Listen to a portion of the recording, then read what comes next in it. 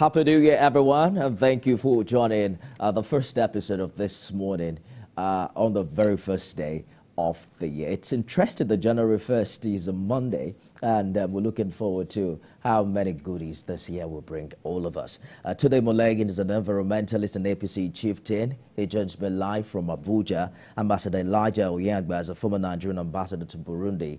Thank you, gentlemen, for staying the course on the program. Very interesting development, particularly when we consider Mr. President's position. Ambassador, you've been talking about his trips, across the world. He mentioned it this morning as well, that everything is done is in the best interest of Nigerians. And one key of such consultations is the agreement he mentioned has been able to reach with the German Chancellor in committing to, speed up the delivery of the Siemens Energy power project that will ultimately deliver reliable supply of electricity, which everyone agrees is key, to development of other areas. Talk to us about how soon, Mr. President has made quite a number of those trips. You highlighted them earlier. From your experience, how soon do you think Nigerians can begin to, reap the benefits of these multinational collaborations? Okay, thank you very much, my brother. Let me emphasize on the fact that the Nigerian Siemens deal is actually not a new one. It's something that commenced in 2018, I believe, with the previous administration. But of course, you know that once there is a handshake, from one administration to another, some projects are dropped, some are picked up, and all of that. And I believe that what the president has done is to look at these, transactions that he took over, obviously have identified the power sector as a key element in driving both infrastructural and economic prosperity for the country. And I believe that he's given it the attention that it demands. This was a major reason why the president attended, was invited to Germany in the last meeting there, where he not only signed and also continued the conversation, even in Dubai at the COP28, climate change summit that took place sometime a couple of weeks ago. So it shows the importance the president has attached to this. And in terms of timelines, I actually don't have that data at the moment, but I know that the president understands, and even the Minister of Power and everyone involved understands the need to hasten this, because you can't have from the president's speech too, you heard him clearly say that you cannot have a meaningful development without power supply in the country. So that means that this has also become a very important element, a factor, a policy that he must work very hard on achieving. Now, let me digress a little bit, because in all of our speeches, I think we've practically touched on the key elements of his speech. But there's also an element in his speech where he made it very clear to Nigerians that the responsibility of building a prosperous nation is not just that of the president, of the governors, of the elected officials, of the ministers. I think that all of us must understand that we all have a role to play. And that's the reason why I love the fact that he had to speak to, opposition to say that, listen, elections are over. We must find a way to work together to build our nation. Everyone is a leader in their rights, starting from our families, even to our communities, to the churches. There are clear levels of influences that we all wield. And I believe that for us to, see the change we want to see in the country, everyone have got a role to play. Yes, government must lead, and lead they must. Yes, we must cut the cost of governance. Yes, we must hold our leaders responsible. But we must also be good citizens ourselves. We have to find a way to, ensure that we are also pulling our strings to ensure that we are working together towards the same objective. Indeed. I heard the president talk about the fact that there has to be a living wage. This is also a recognition of the fact that what we are paying, maybe as minimum wage or what the workers are earning, are also not good enough in the light of current economic realities. Obviously, this must be something that the labor unions must be happy to hear. It also comes from the heart of empathy to say that, listen, we know this is not clear. If you travel to countries like the US, they got what they call the American dream. I think what everyone must come together to build in Nigeria is also the Nigerian dream, where people can achieve whatever they need to achieve, irrespective of where they come from, irrespective of the region that they belong. And I also talk about the fact that Nigerians are also expecting inclusivity as well. You know, we don't have to shut out one part or shut out another. Everybody must come together to bring whatever they have for the benefit and for the progress I agree with of the you. country. It's hard to tell whether the role of the citizenry is clearly stated or whether or not the average Nigerian understand what he or she has to do differently. Another dimension will be if they're inspired to do so, because, you know, the expectation is that the issue of security and welfare, you know, lies solely with government. But Mr. Imole, you were talking about his extension, you know, of olive branch to the opposition, asking that the election was over and there is need for them to work together. You're a politician yourself. They say it's a winner takes all reality after an election year in Nigeria. How does that work in real terms, you know, having the opposition join government? Thank you very much. You see, it's very easy to get people to your side if you are a performing person. I mean, let me use it that way. If Bola Tinubu decides to do that, I am going to lead by example. I'm going to ensure that my 8-point agenda is, you know, sacrosanct. I'm going to make sure now that, yes, there's never been a president like me in terms of performance, in terms of execution, in terms of relationship, in terms of accommodation, in terms of empathy, in terms of everything. I'll tell you that with no job for the opposition, there will be no job. So it is his decision, and he has it. He has the capacity. He has demonstrated it. You know, and now I'm not surprised that he's, you know, the olive branch to everyone that is in the opposition. Unfortunately, the culture of opposition in Nigeria, you know, has actually died down. I mean, and people, it's just a bandwagon effect. Everybody wants to really be with a party, control, a ruling party. And nobody is interested, only few people. And the few people that are interested, even the people themselves, they don't even have the power. They are not empowered to provide that kind of opposition. If the ruling party is performing, if full security is ensured, if there is security of, you know, property and human beings, everybody, almost everybody will be mobilized. I think that is where the government should really invest in, talking about national orientation. This is one area, talking about Nigerian dream. How many Nigerians can actually die for government or die for Nigeria today? That is a big question. Because everybody, you know, this is an economy, this is a culture, this is a climb where almost everything has been monetized. If you ask somebody, okay, there is going to be a job somewhere, the first question is going to ask, or he or she is going to ask, is that, how much is the pay? He's not even talking about what he or she is bringing to the table. You see, we have this mindset that must change. And whoever is at the national orientation something should not complain that he doesn't have money. If he complains that he doesn't have the brain to reset that place, then we can give him money. That is what we need for that place. We need somebody to be in charge of the national orientation movement in this country. A lot has been damaged. I'm sorry to use that word in this country. And we need a reset to get people along the kind of development that Dashiwaju is talking about, the kind of narrative that is trying to spew out.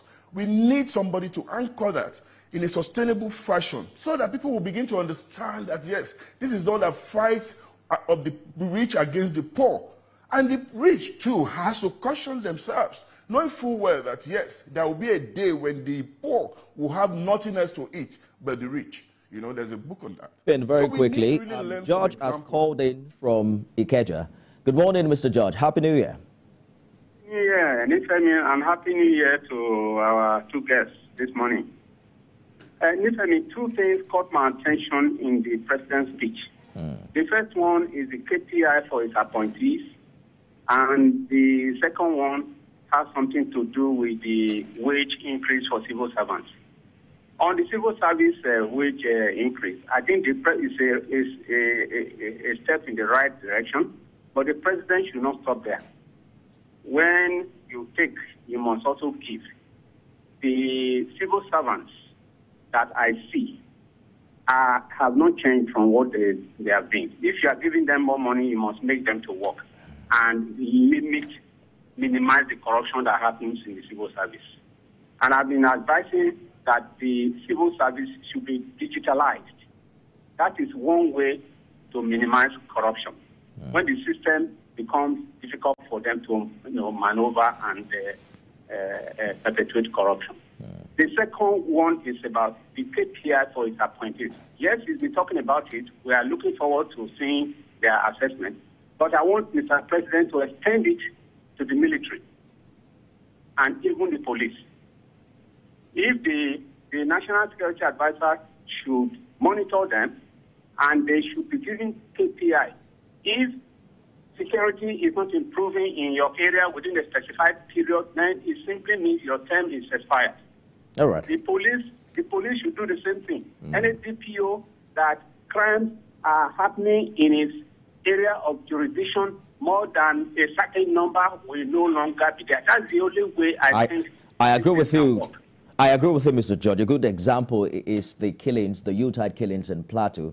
You know, just on Christmas Eve, we understand that the number of deaths there has risen as high as up to 200. I mean, it has to fit into someone's KPI as well, especially when a situation like that arises, you know, over and over again. Quickly, Ambassador, you heard Mr. Imolein talked about a national orientation program. You know, on one side is the expectation of the citizenry, you know, to participate in government. But on the other side is the responsibility of government, the primary responsibility of security and welfare. You agree that there's a trust deficit, you know, between the two. How do we get the citizens on the other side to do their part if they don't trust the people in government? Thank you very much once again. I couldn't really agree more with him with respect to the fact that the National Orientation Agency of a country have got a big job cut out for themselves. The truth is that we know this system, and we know that the major challenge we have in the country is the fact that everyone is expecting to get out of this, get their own share of the national cake, and there is actually no seeming sense of contribution, what exactly we are all bringing to the table to build the country. There are more tribes that are in the United States of America than we have in Nigeria. There are also more religion, I believe, even in the United States of America than we have in Nigeria. But one thing is very common, that wherever there is a competition, say Olympics, for example, or say people are doing, it must not be heard that another country went to the moon before the United States of America. It must not be heard that, someone else went to another planet. I mean, irrespective of our challenges and our differences, I think we have come to a point where we need to understand that Nigeria is collectively owned by us, and that each and every one of us have got our responsibility. Yes, I agree that government must start, from leading. Yes, we also understand that the challenge is that it seems that we are saying something and doing another.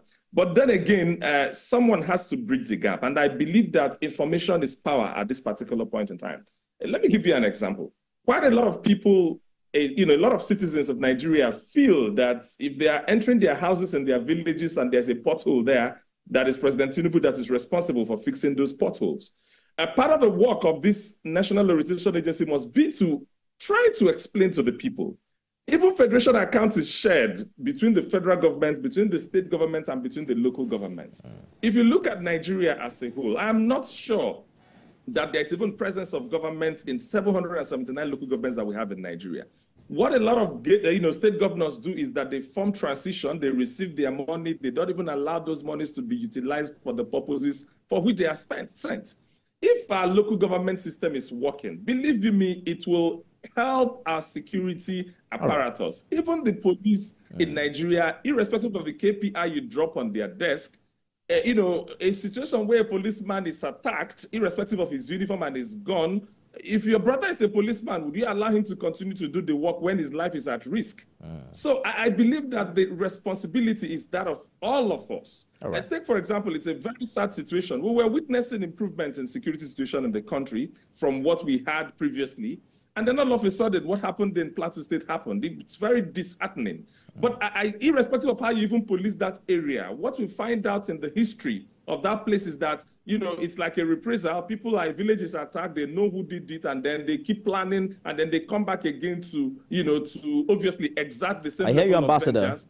I'm afraid I have to butt it. Ibrahim has called in from Kaduna, right? Good morning, Ibrahim. Yes. Good morning, my uncle man. Yes, and good morning to your two guests there. You have 1 minute. Their name is Ibrahim, calling from Kaduna. All right, go ahead. Am I communicating? Yes, you have. Yes. Let me first and foremost congratulate all Nigerians and the world at large for seeing the new year. We thank God, but all thank God to all the Almighty Creator. You see, yes, both of them are speaking, and they are speaking clean and clear, right and understanding. But one thing that will come on board is this: politicians.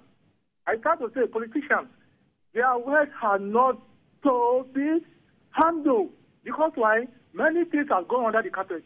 But to me, really, the present government that we are seeing under the leadership of Bola Ahmed Tinubu is like he's here for us to see the lifeline of our success in this country. Because why? When I listen carefully and listen to his speech this morning, yes, many things come on first. And there are substances in this communication to us. But implementation should follow up very well. Like the way they have been giving the appointee that anyone who fails to perform fully will shun away out. That is a welcome development. Another thing you have to do is this: come back to the security agent as well.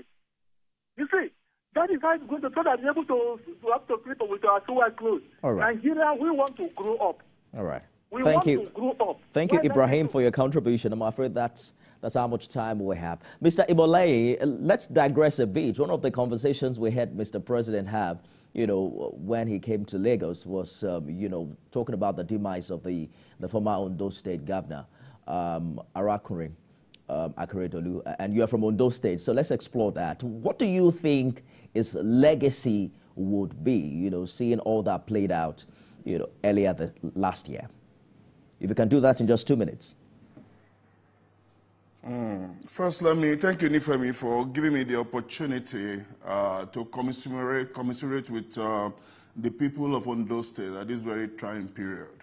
I'm from Ondo State, and Arakunrin was my leader. And in fact, in 2012, his sojourn into politics was not without my great input. So also many other people. And he came, he saw, and I think he conquered. The first lawyer to come into politics and do the needful, probably something that Gani Fayomi would have done, something that Alao Akabashorun would have done. But he stepped in the gap, and he did his best. And of course, today, you can't talk about security in the land without talking about his input. You can't talk about somebody in power still talking to power, you know, without minding whether he's going to be the victim or not. He was a very fearless, very confident, very courageous leader. The whole world we miss him, not only our people, not only Ondo State people, and not only Nigerians. He was a nationalist.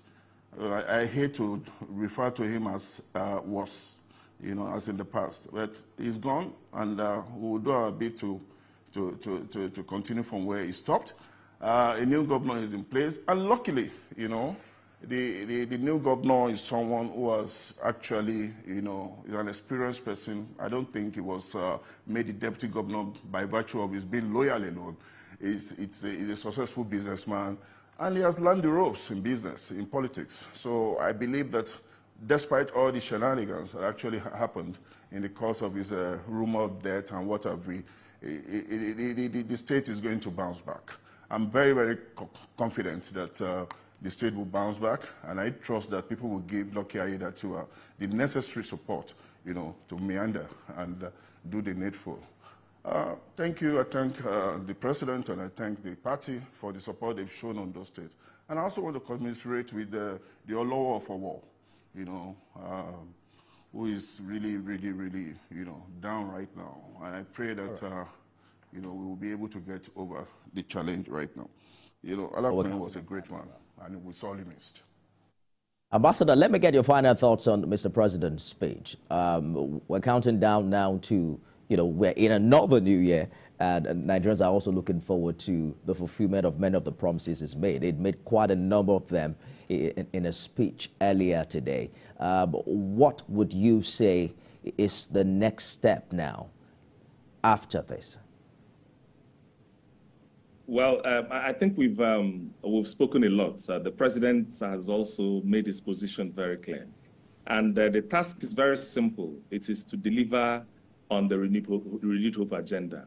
If there is anything that the Nigerians are expecting from the president, even the people that supported him in the elections and, of course, members of the opposition, it's that whatever has been said, whatever has been put on paper, we expect to see results.